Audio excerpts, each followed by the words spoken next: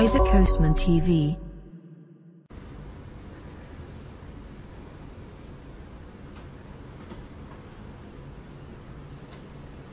Assalamualaikum. Terima kasih kerana masih lagi menonton channel Osaac Osman TV. Baiklah, macam apa yang korang dapat tengok dekat depan aku ni.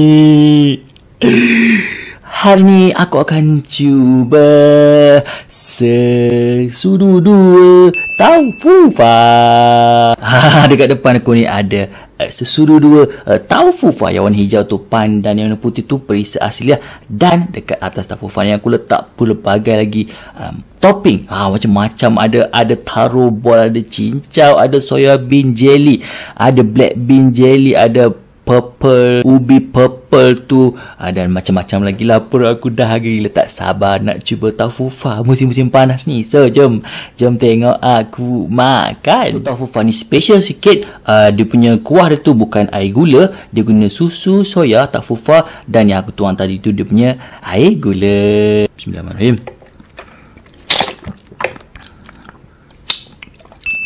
Sumbat.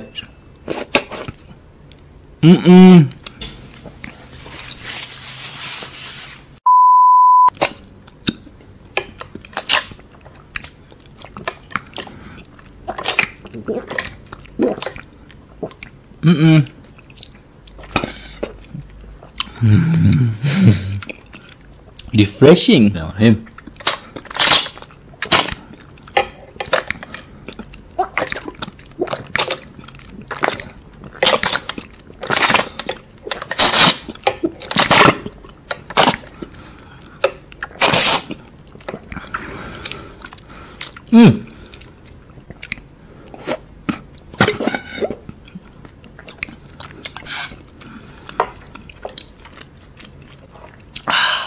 Ini dah biji-biji macam ubi kentang macam tu lah kot.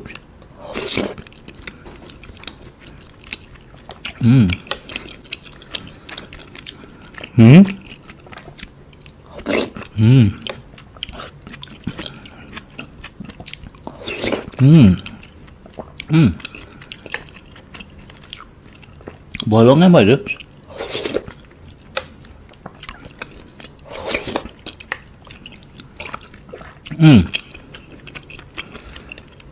Bolongan.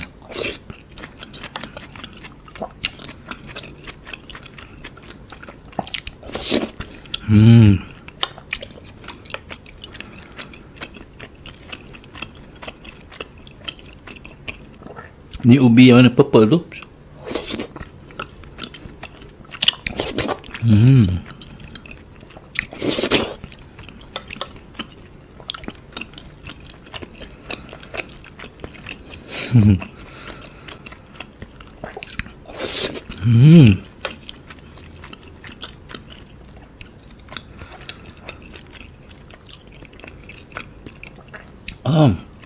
Untuk black bean dan warna purple, warna orange ni, dia punya tekstur dia macam kenyal-kenyal. Memang sangat best. Tahu fu fa ni lembut, yang ni dia kenyal-kenyal. Dia macam ala-ala mochi punya kulit.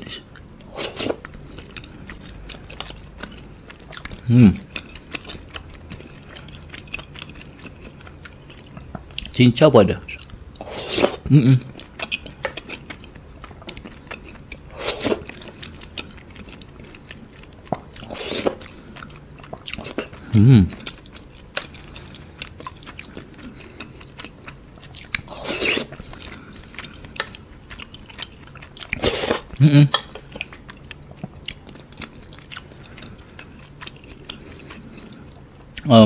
Biar keladi rasanya. Yang warna putih ni keladi kot.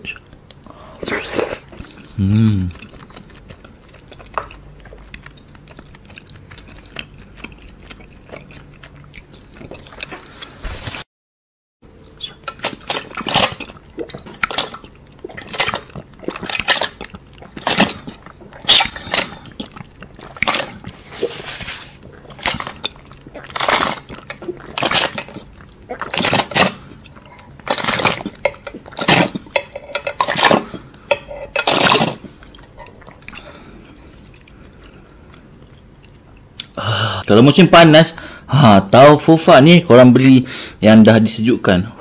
Memang menghilangkan panas badan.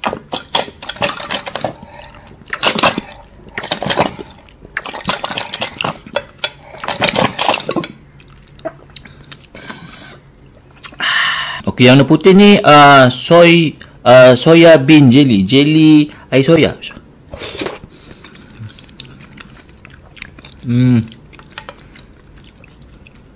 Jujur cakap, dia tak ada rasa sangat lah. Ada bolongan.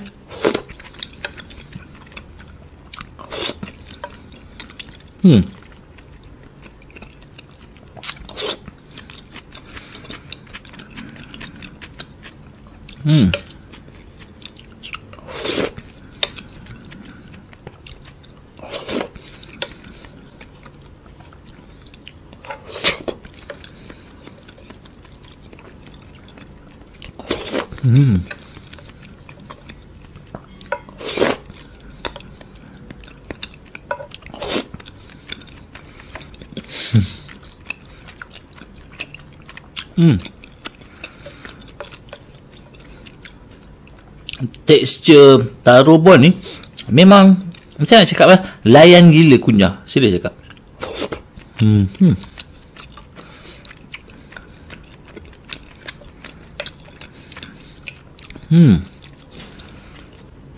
Dia kenyal-kenyal macam mochi.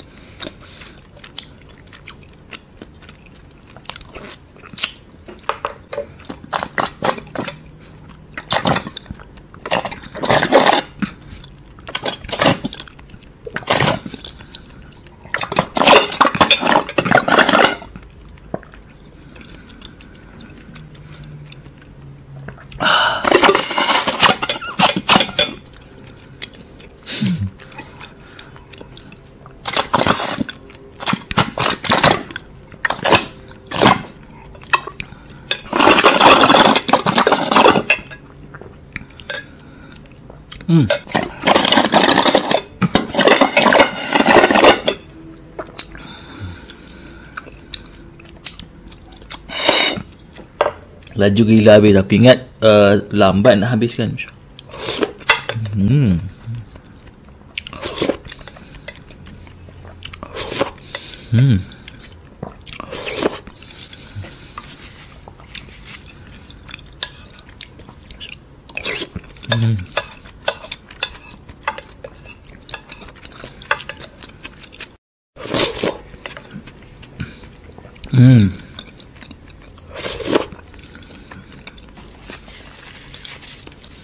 Fufa ni memang tak manis langsung. Yang manis kan gula yang aku tuang waktu awal. Itu je yang maniskan sebenarnya.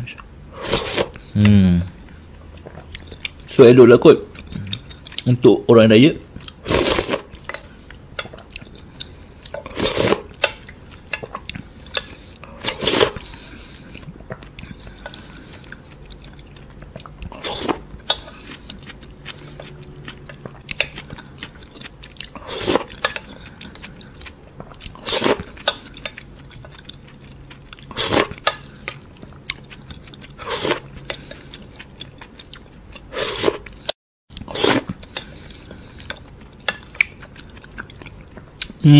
Bol yang tak okey.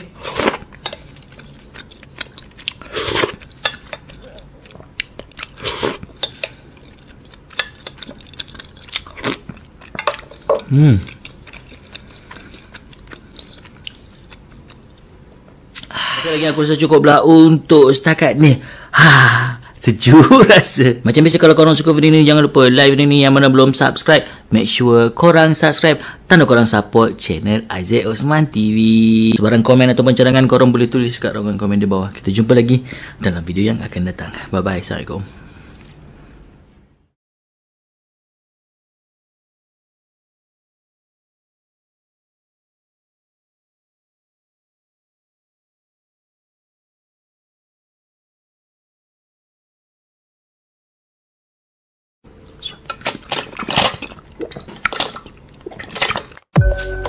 Osaac Osman TV.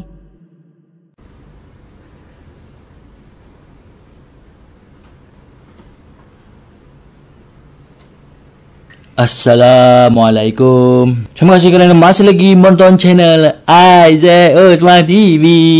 Baiklah, macam apa yang korang dapat tengok dekat depan aku ni. Hari ni aku akan cuba sesudu dua tahu fu fa. Dekat depan aku ni ada sesudu dua tahu fu fa. Yang warna hijau tu pandan, yang warna putih tu perisa asli. Dan dekat atas tahu fu fa ni aku letak pelbagai lagi topping. Macam-macam ada taro ball, ada cincau, ada soya bean jelly, ada black bean jelly, ada purple, ubi purple tu, dan macam-macam lagi lah. Perut aku dah gila, tak sabar nak cuba tahu fu fa musim-musim panas ni. So jom tengok aku makan. Tahu fu fa ni special sikit. Dia punya kuah dia tu bukan air gula, dia guna susu soya tahu fu fa, dan yang aku tuang tadi tu dia punya air gula. Bismillahirrahmanirrahim.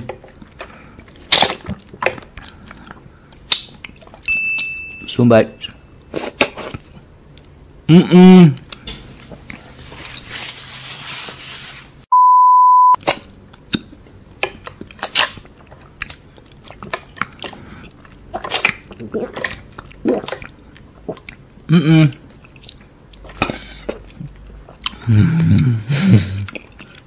Refreshing.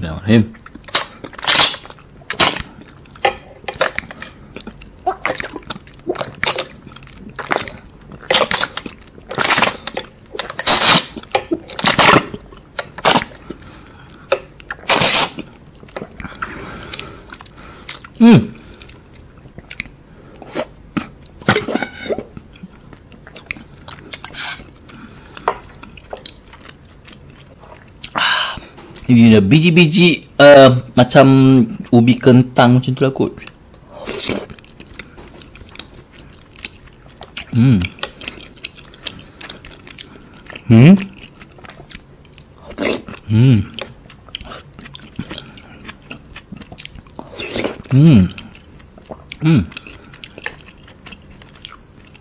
Bolongan pada.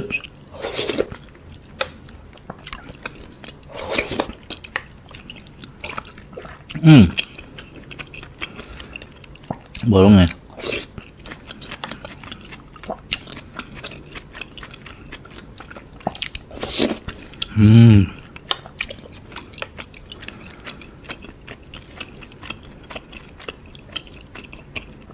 Ni ubi yang warna purple tu.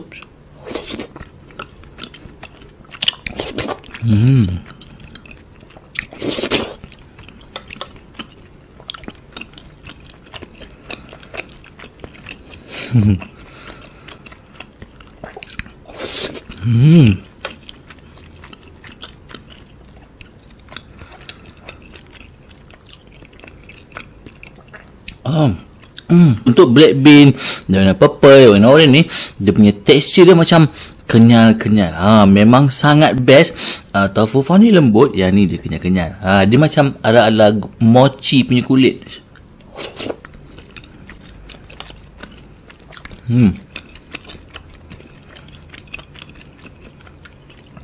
Cincau pun ada.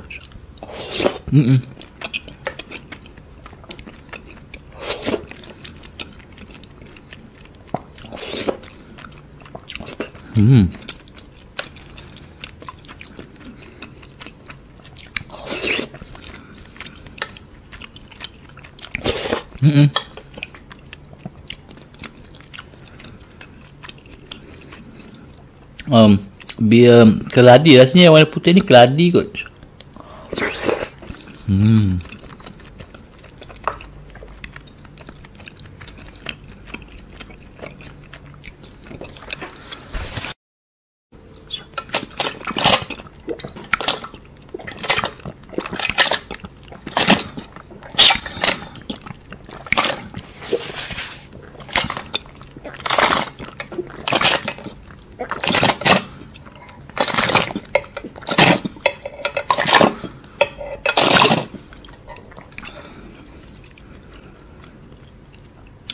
Kalau musim panas, Tahu fufa ni korang beli yang dah disejukkan.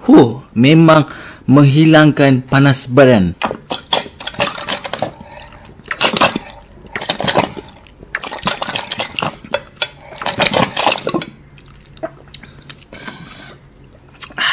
Okey, yang warna putih ni soya bean jelly. Jelly air soya.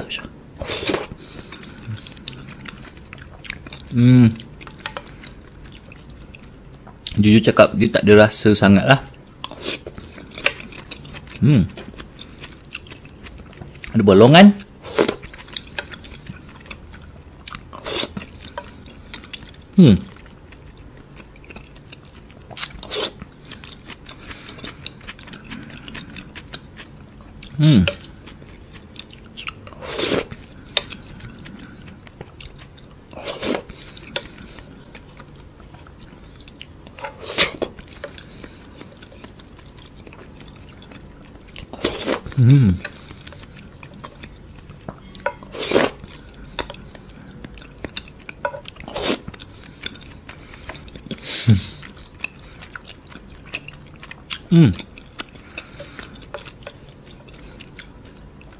Tekstur taro bon ni memang macam nak cakap lah, layan gila kunyah. Serius cakap.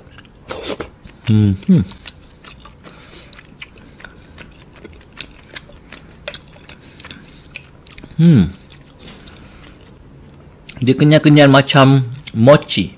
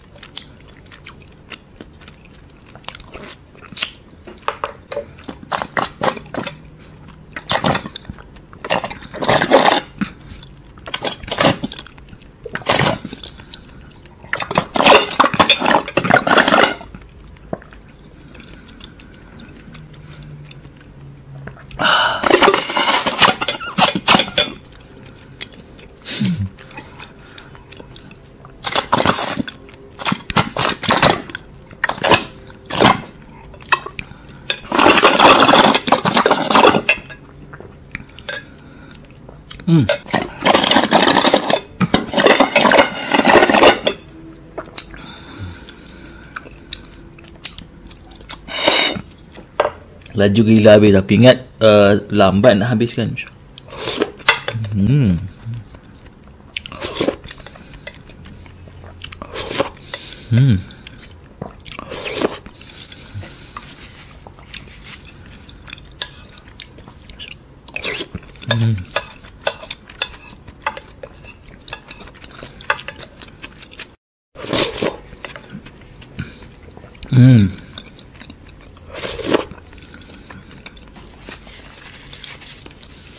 Fufa ni memang tak manis langsung. Yang manis kan gula yang aku tuang waktu awal. Itu je yang maniskan sebenarnya. So eloklah kot untuk orang diet.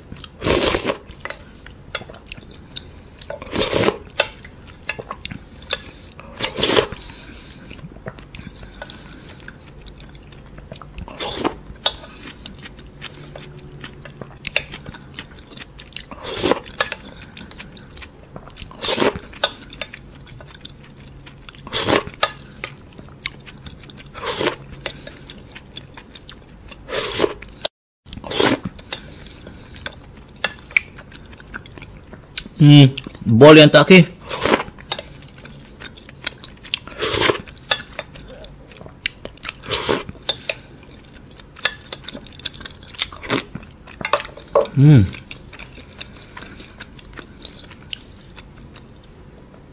Lagi aku rasa cukup lah untuk setakat ni. Sejuk rasa. Macam biasa, kalau korang suka video ni, jangan lupa like video ni. Yang mana belum subscribe, make sure korang subscribe. Tanda korang support channel Osaac Osman TV. Sebarang komen atau cadangan korang boleh tulis kat ruangan komen di bawah. Kita jumpa lagi dalam video yang akan datang. Bye bye. Assalamualaikum.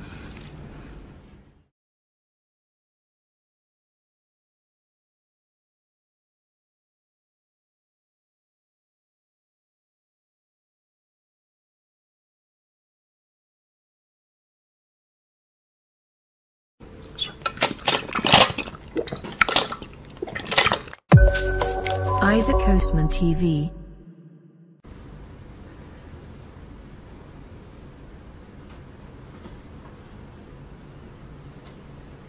Assalamualaikum. Terima kasih kerana masih lagi menonton channel Osaac Osman TV.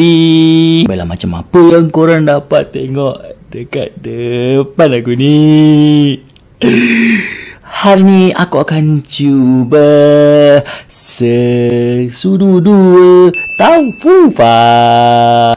Dekat depan aku ni ada sesudu 2 tahu fu fa. Yang warna hijau tu pan dan yang warna putih tu perisa asli lah. Dan dekat atas tahu fu fa ni aku letak pelbagai lagi topping. Macam-macam ada taro ball, ada cincau, ada soya bean jelly, ada black bean jelly, ada purple, ubi purple tu, dan macam-macam lagi lah. Perut aku dah gila, tak sabar nak cuba tahu fu fa musim-musim panas ni. So jom tengok aku makan. Tahu fu fa ni special sikit. Dia punya kuah dia tu bukan air gula, dia guna susu soya tahu fu fa, dan yang aku tuang tadi tu dia punya air gula. Bismillahirrahmanirrahim.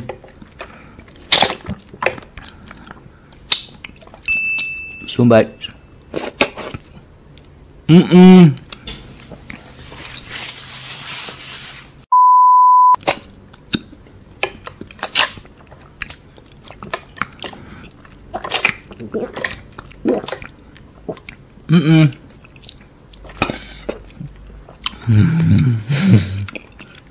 Refreshing.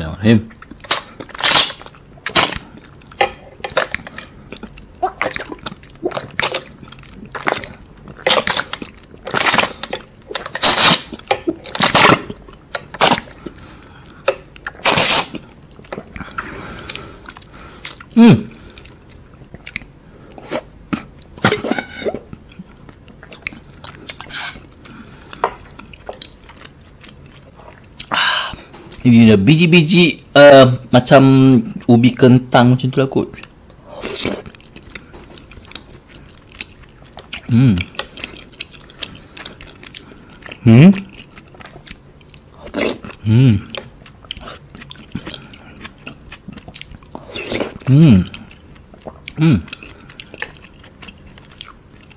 Bolongan pada.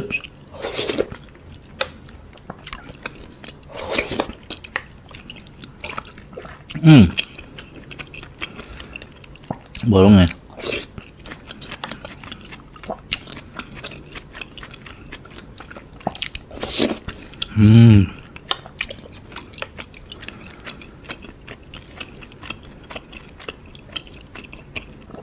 Ni ubi yang warna purple tu.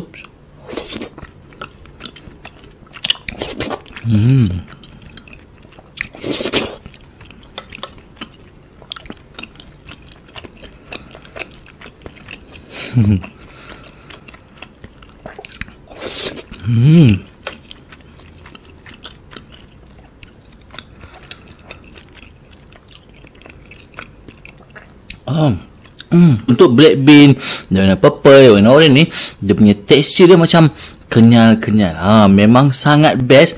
Tahu fu fa ni lembut, yang ni dia kenyal-kenyal. Dia macam ala-ala mochi punya kulit.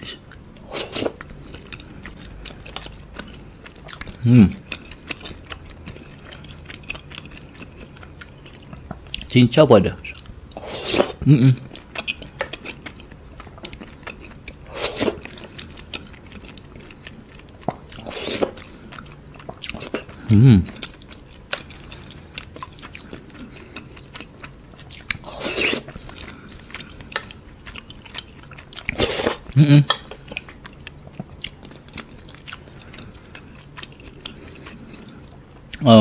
Biar keladi rasanya. Yang warna putih ni keladi kot.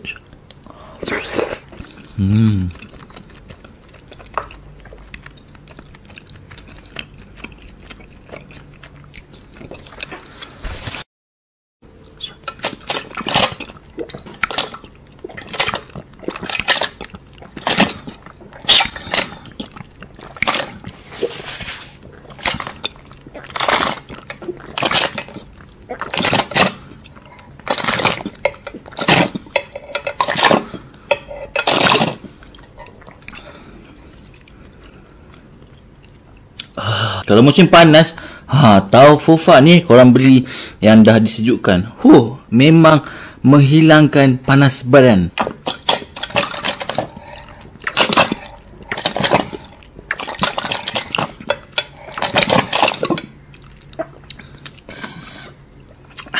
Okey, yang putih ni soya bean jelly. Jelly air soya.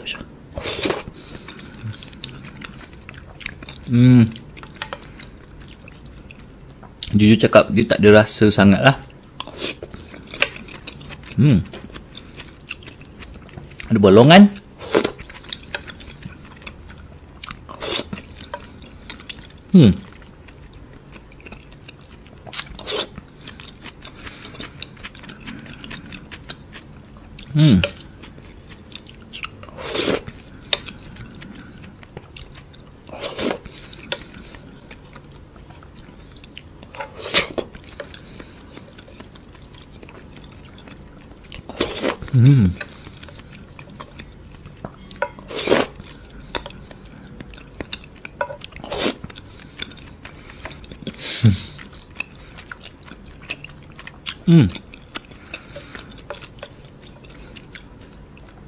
Tekstur taruh bon ni memang macam nak cakap lah, layan gila kunyah. Serius cakap.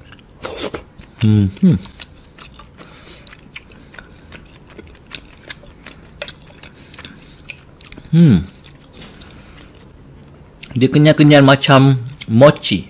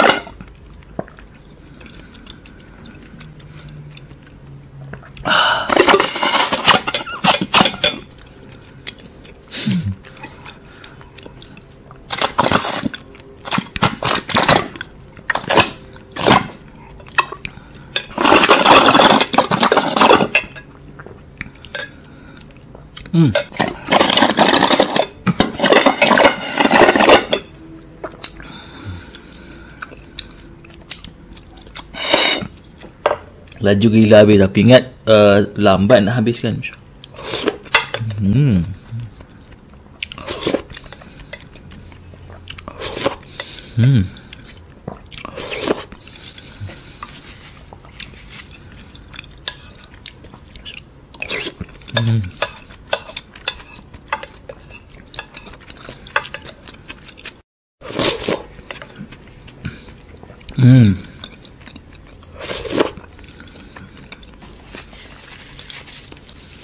Fufa ni memang tak manis langsung. Yang manis kan gula yang aku tuang waktu awal. Itu je yang maniskan sebenarnya.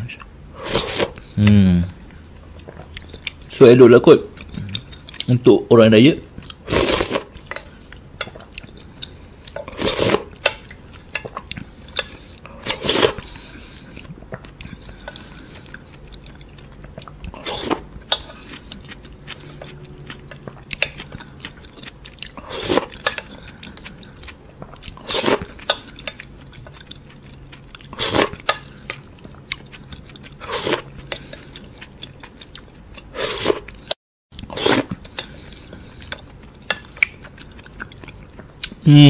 Bol yang tak okey.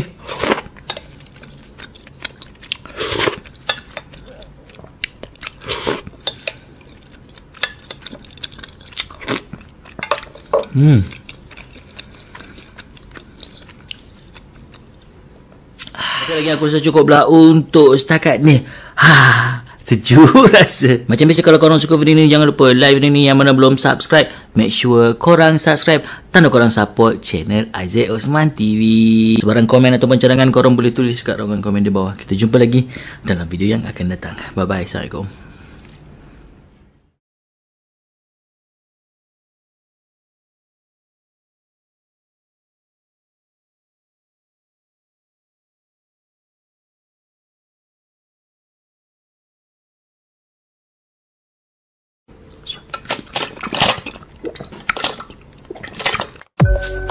Osaac Osman TV.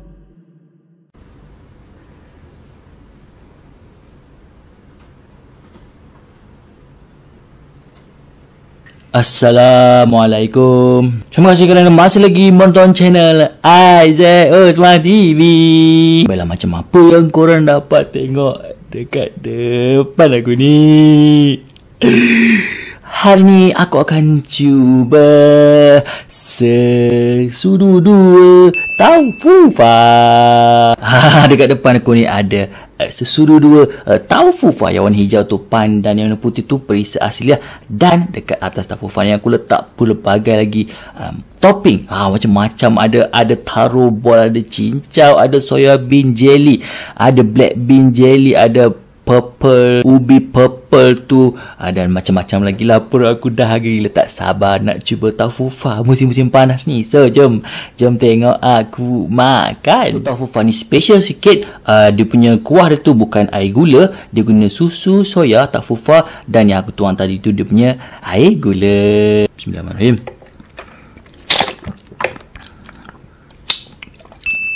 Sumbat.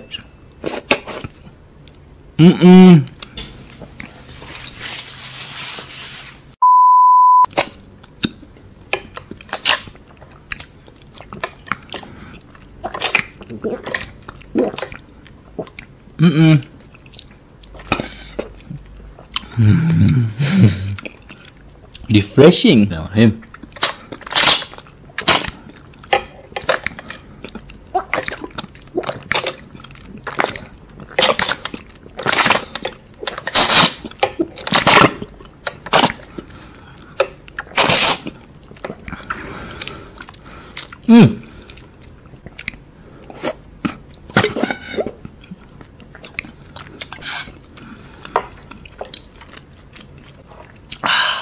Ini dah biji-biji macam ubi kentang macam tu lah kot.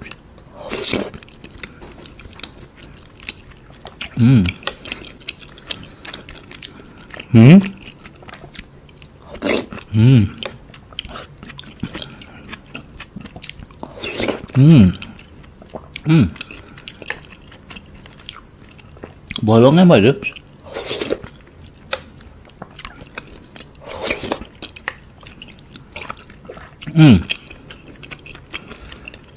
Bolongan.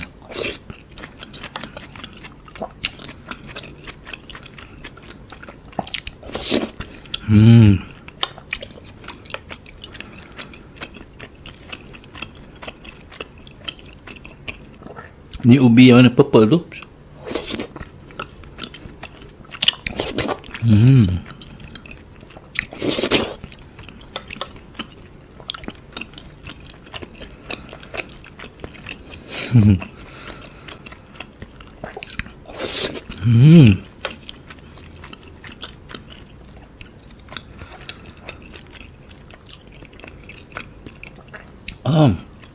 Untuk black bean dan warna purple, warna orange ni, dia punya tekstur dia macam kenyal-kenyal.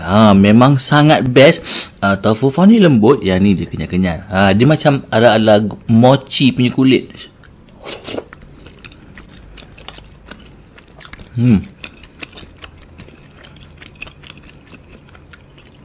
Cincau pun ada.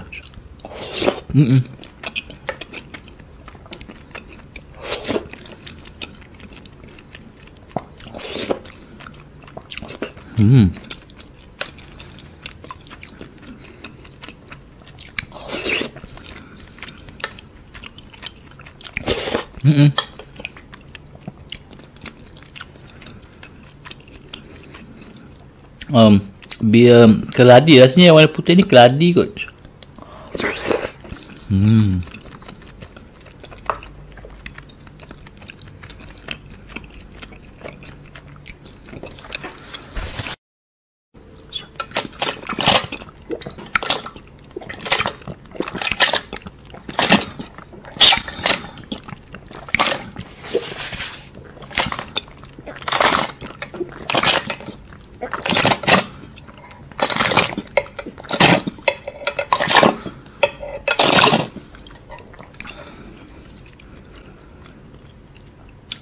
Kalau musim panas, Tahu fufa ni korang beli yang dah disejukkan. Memang menghilangkan panas badan.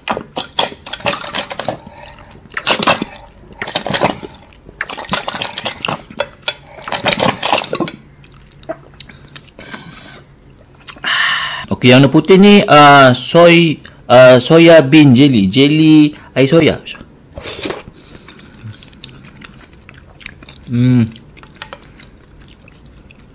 Jujur cakap, dia tak ada rasa sangat lah.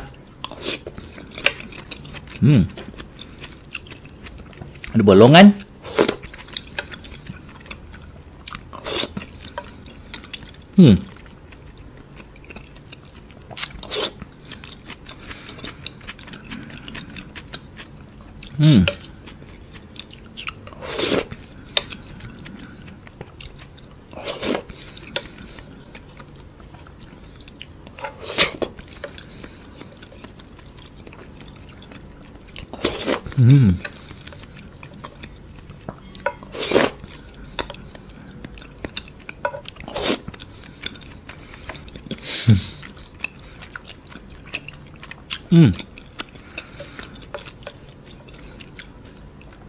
Tekstur taro ball ni memang macam nak cakap lah, layan gila kunyah. Serius cakap.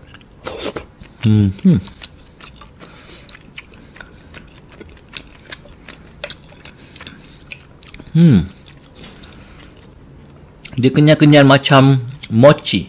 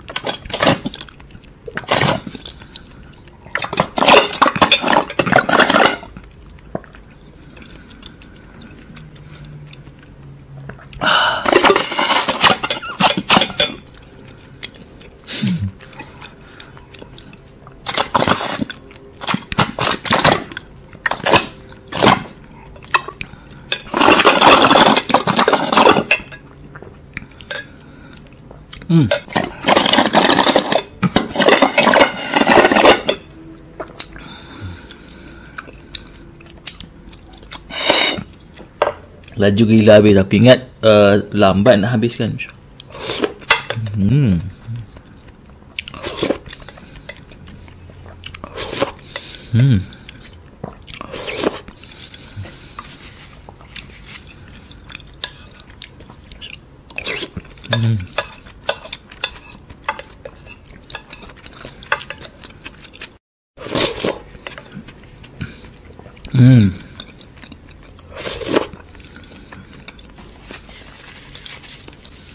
Fufa ni memang tak manis langsung. Yang manis kan gula yang aku tuang waktu awal. Itu je yang maniskan sebenarnya. So elok lah kot untuk orang diet.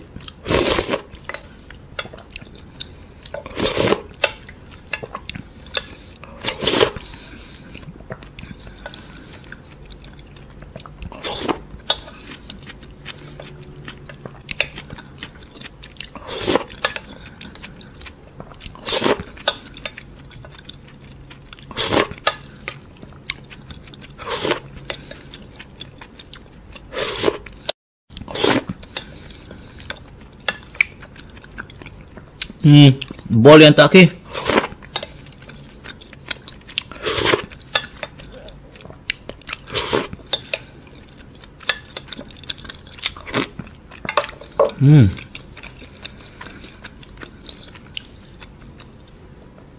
Okey, lagi aku rasa cukup lah untuk setakat ni. Sejuk rasa. Macam biasa, kalau korang suka video ni, jangan lupa like video ni. Yang mana belum subscribe, make sure korang subscribe. Tanda korang support channel Osaac Osman TV. Sebarang komen ataupun cadangan korang boleh tulis kat ruangan komen di bawah. Kita jumpa lagi dalam video yang akan datang. Bye bye. Assalamualaikum.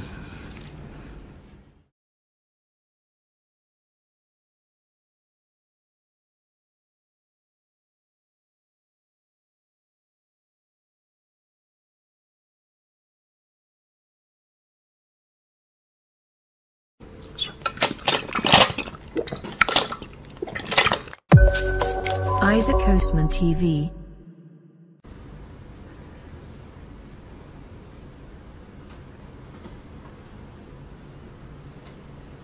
Assalamualaikum. Terima kasih kerana masih lagi menonton channel Osaac Osman TV.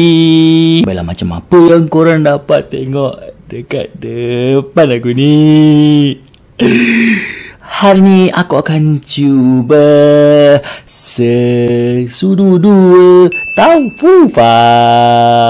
Dekat depan aku ni ada sesudu dua tahu fu fa. Yang warna hijau tu pan dan yang warna putih tu perisa asli lah. Dan dekat atas tahu fu fa ni aku letak pelbagai lagi topping. Macam-macam ada taro ball, ada cincau, ada soya bean jelly, ada black bean jelly, ada purple, ubi purple tu, dan macam-macam lagi lah. Perut aku dah gila, tak sabar nak cuba tahu fu fa musim-musim panas ni. So jom tengok aku makan. Tahu fu fa ni special sikit. Dia punya kuah dia tu bukan air gula, dia guna susu soya tahu fu fa, dan yang aku tuang tadi tu dia punya air gula. Bismillahirrahmanirrahim.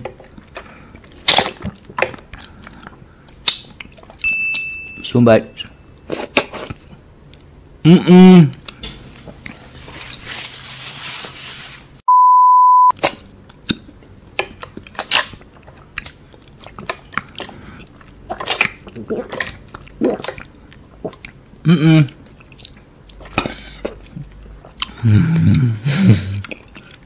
Refreshing.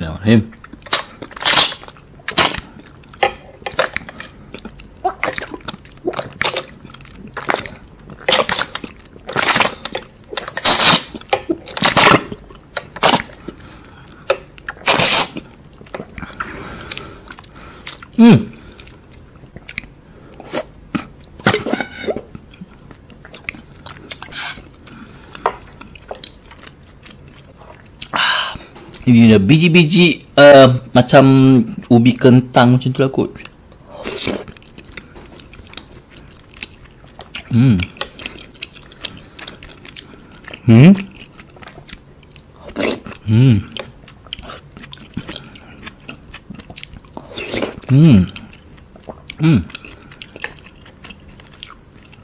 Bolongan pada.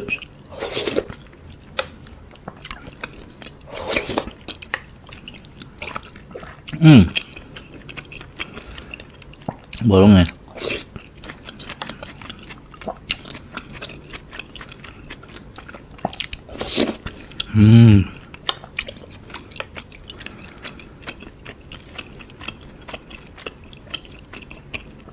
Ni ubi yang warna purple tu.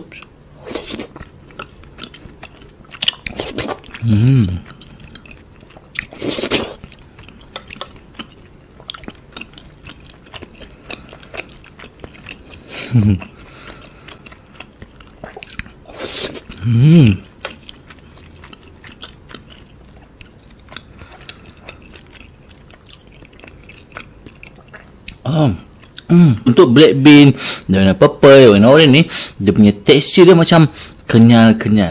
Memang sangat best. Tahu fu fa ni lembut, yang ni dia kenyal-kenyal. Dia macam ala-ala mochi punya kulit.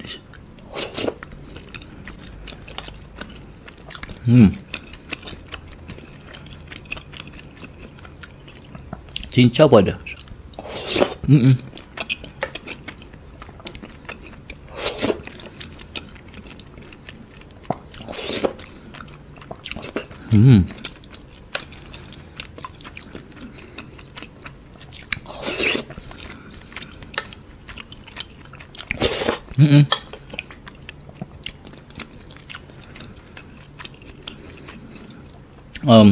Biar keladi rasanya, yang warna putih ni keladi kot.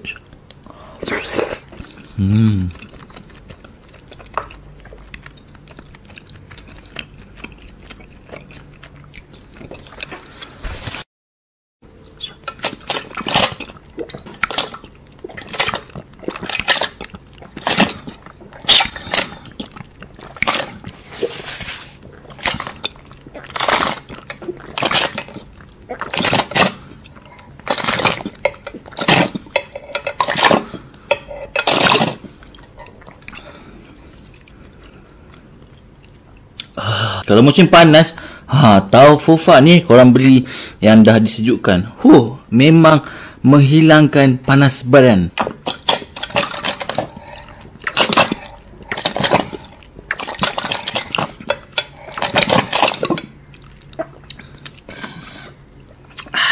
Okey, yang putih ni soya bean jelly, air soya.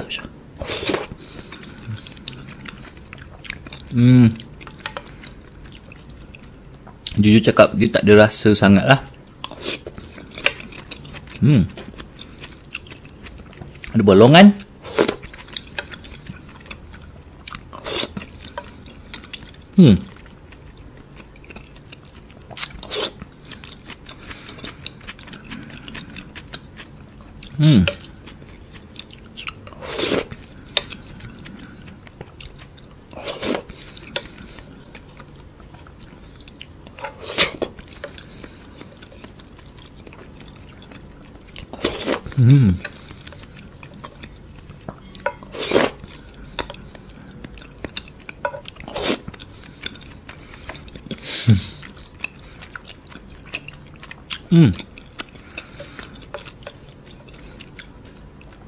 Tekstur taruh bon ni memang macam nak cakap lah, layan gila kunyah. Serius cakap.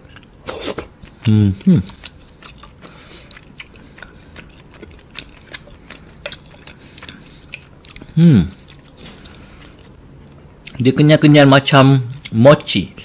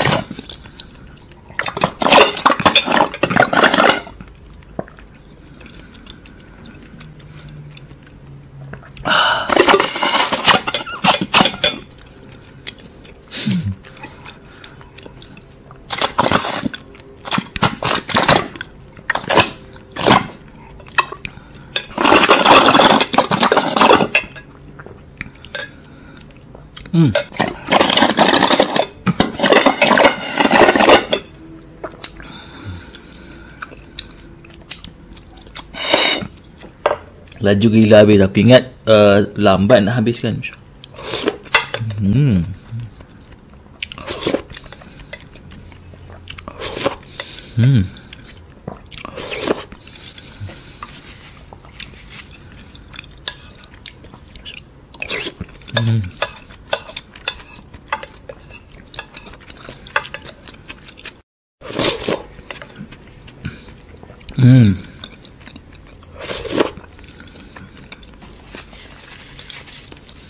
Fu fa ni memang tak manis langsung. Yang manis kan gula yang aku tuang waktu awal. Itu je yang maniskan sebenarnya. So elok lah kot untuk orang diet.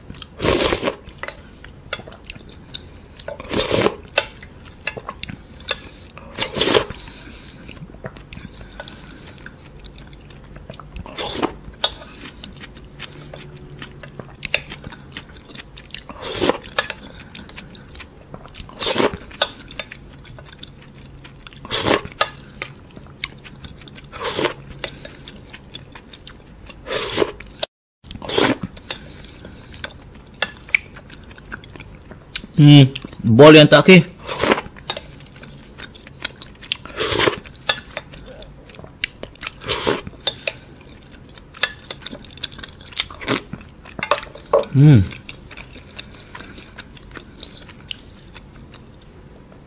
Okey, lagi aku rasa cukup lah untuk setakat ni. Sejuk rasa. Macam biasa, kalau korang suka video ni, jangan lupa like video ni. Yang mana belum subscribe, make sure korang subscribe. Tanda korang support channel Osaac Osman TV. Sebarang komen atau pencadangan korang boleh tulis kat ruangan komen di bawah. Kita jumpa lagi dalam video yang akan datang. Bye bye. Assalamualaikum.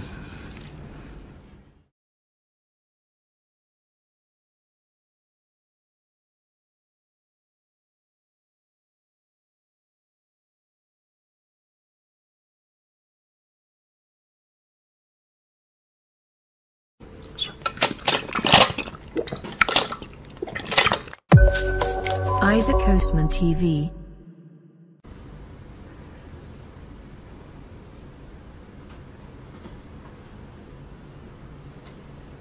Assalamualaikum. Terima kasih kerana masih lagi menonton channel Osaac Osman TV. Baiklah, macam apa yang korang dapat tengok dekat depan aku ni. Hari ni aku akan cuba sesudu dua tahu fu fa. Dekat depan aku ni ada sesudu dua tahu fu fa. Yang warna hijau tu pandan, yang warna putih tu perisa asli. Dan dekat atas tahu fu fa ni aku letak pelbagai lagi topping. Macam-macam ada taro ball, ada cincau, ada soya bean jelly, ada black bean jelly, ada purple, ubi purple tu, dan macam-macam lagi lah. Perut aku dah gila, tak sabar nak cuba tahu fu fa musim-musim panas ni. So jom tengok aku makan. Tahu fu fa ni special sikit. Dia punya kuah dia tu bukan air gula, dia guna susu soya tahu fu fa, dan yang aku tuang tadi tu dia punya air gula. Bismillahirrahmanirrahim.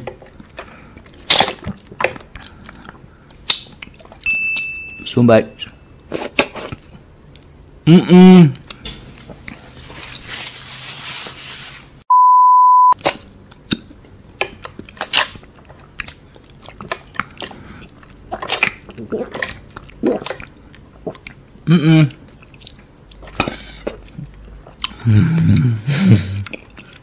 Refreshing.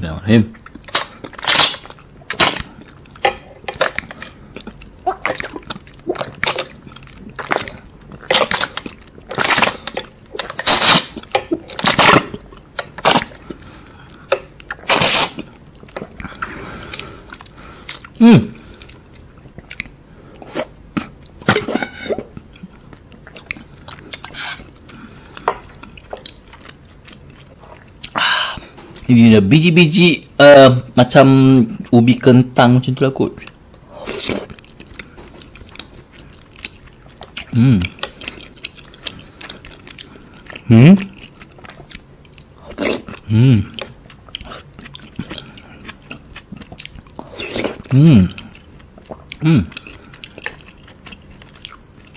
Bolongan pada.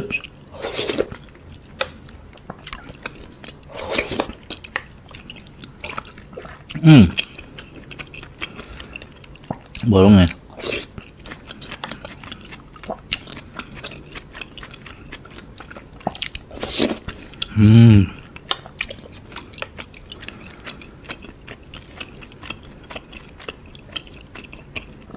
Ni ubi yang warna purple tu.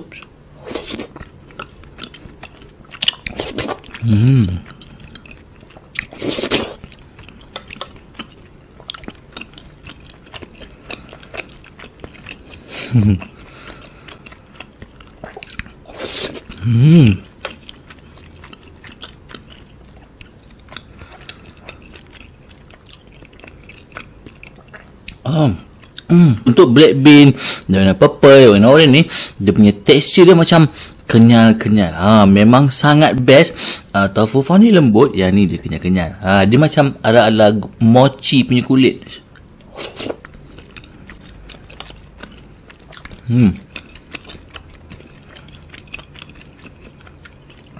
Cincau pun ada.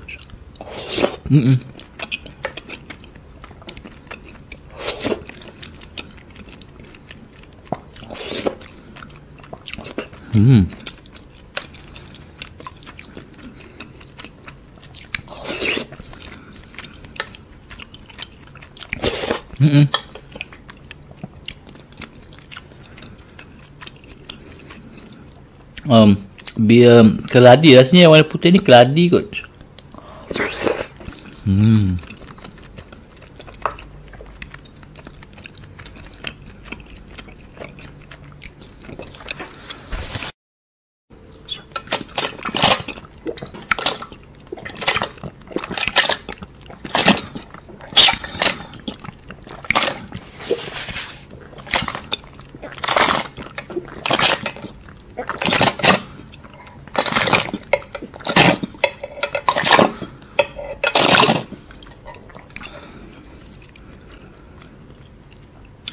Kalau musim panas, tahu fu fa ni korang beli yang dah disejukkan.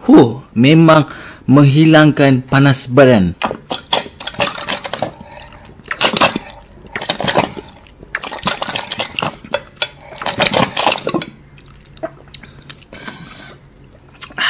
Okey, yang putih ni soya bean jelly, air soya.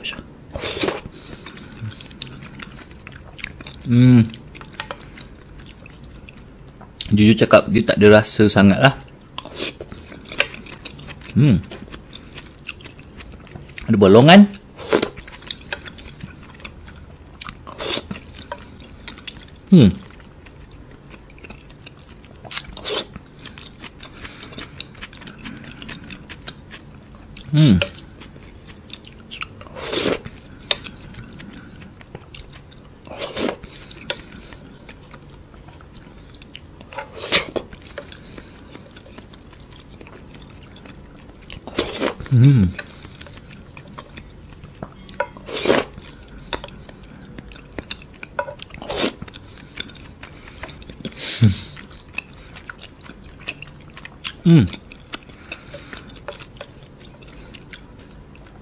Tekstur taruh bon ni memang macam nak cakap lah, layan gila kunyah. Serius cakap.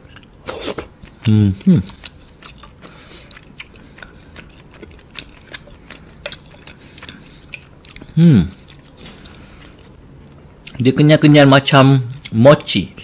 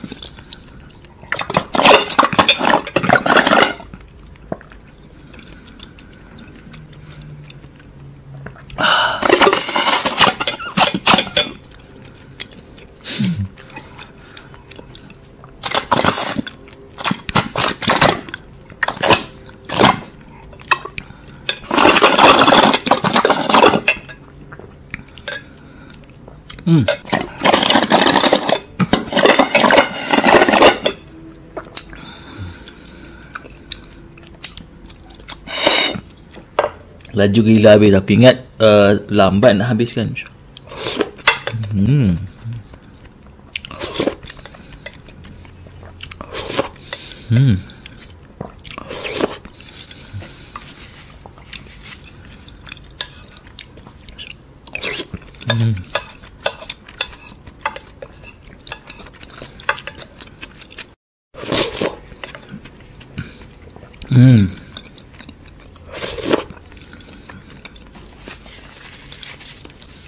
Fu fa ni memang tak manis langsung. Yang manis kan gula yang aku tuang waktu awal. Itu je yang maniskan sebenarnya. So elok lah kot untuk orang diet.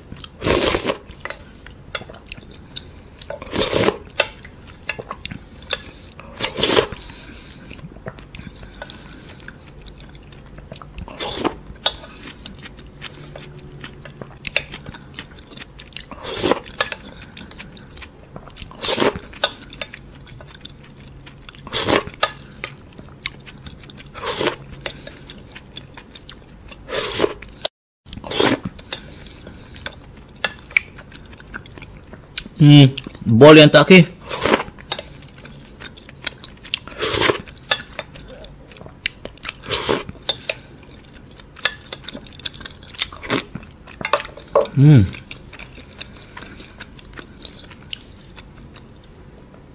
Lagi aku rasa cukup lah untuk setakat ni. Sejuk rasa. Macam biasa, kalau korang suka video ni, jangan lupa like video ni. Yang mana belum subscribe, make sure korang subscribe. Tanda korang support channel Osaac Osman TV. Sebarang komen atau pencadangan korang boleh tulis kat ruangan komen di bawah. Kita jumpa lagi dalam video yang akan datang. Bye bye. Assalamualaikum.